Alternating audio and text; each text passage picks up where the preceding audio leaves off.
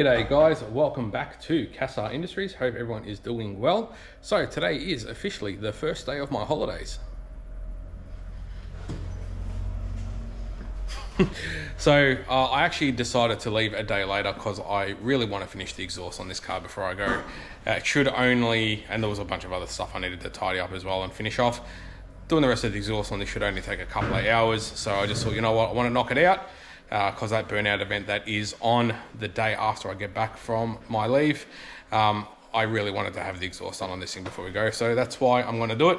So I got old mate here finishing off here he is. Oh no, he's gone. He's gone. He doesn't care. He's so rude. He doesn't care about you guys. He doesn't care about you like I do. Just no, he doesn't care. He's in his own world. Anyway, so we're going to get into this. So I'll basically go through and show you what we are doing. All right, so as you saw in the last video, we got the stainless extractors on. Did the 2.5 inch front pipes into a 3-inch collector and 3-inch flex. So what I want to do is probably just cut this off from here and reuse that flange and just go single 3-inch from there back. Again, as I said in the last video, 3-inch is probably a bit big for a stock Eco.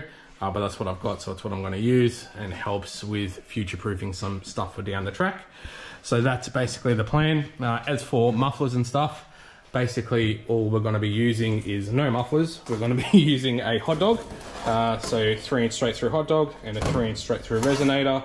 Hot dogs and resonators do quieten down a little bit, but ideally you want a muffler if you want to cut down sound significantly. So being the car that we're going to be using it for, we do want to have a bit of noise, but we don't want it stupidly headacheally loud. Being the largest 3-inch diameter pipe will make it a bit louder.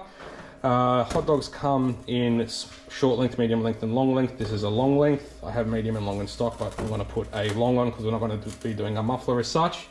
And then resonators come small body and big body. I've got a small body in stock, so that's what we're going to use.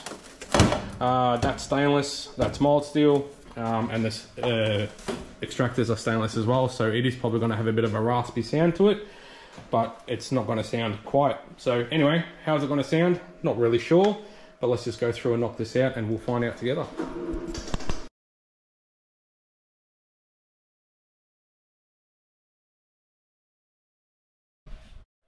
Cool, old one is off. See ya. That's all whatever. So I've just chopped it off here at that 3-inch section there, put the flange back on, so now we can start sort of making stuff up, just laying stuff in. Bit of pipe, bit of bend, all that stuff, and just sort of see how it all goes. I'm just going to smash through this pretty quickly, but yeah, I'll just give you updates as we go. Alrighty, made a bit of progress. So I've got the hot dog welded pretty much straight onto the back of the flex there, so that's all welded on. And then I've just made up this section of pipe here with some straight, a couple of 3-inch 45 mandrels. So that basically takes us up to right about here. So that's where we're up to. So then the resi will go on there, a little bit of pipe out the back, and then sort out the hangers and stuff. So yeah, it's all going together pretty quickly. Be interesting to see how this thing sounds. All right, so it's all on. Some of it's tacked, some of it's fully welded. Just got one mount on the back here, a couple of 45-degree bends. We modified the original mount off the center muffler, sort of like that, to hang the pipe. And then we've got the resi there. And then Jason came up with a beautiful idea of using an offcut of 3-inch pipe to do a second dummy exhaust out the back. So anyway, it is what it is. So she's nice and secure.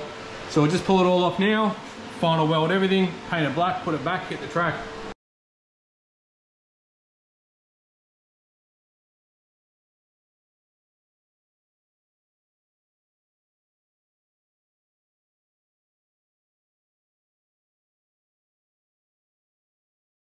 Alright guys, there we have it. Full custom made exhaust. She's all on. So that's the finished product. I know what you're wondering. How does it sound? Is it going to sound like farts? Is it going to sound okay? Is it going to sound tinny? Well, let's find out.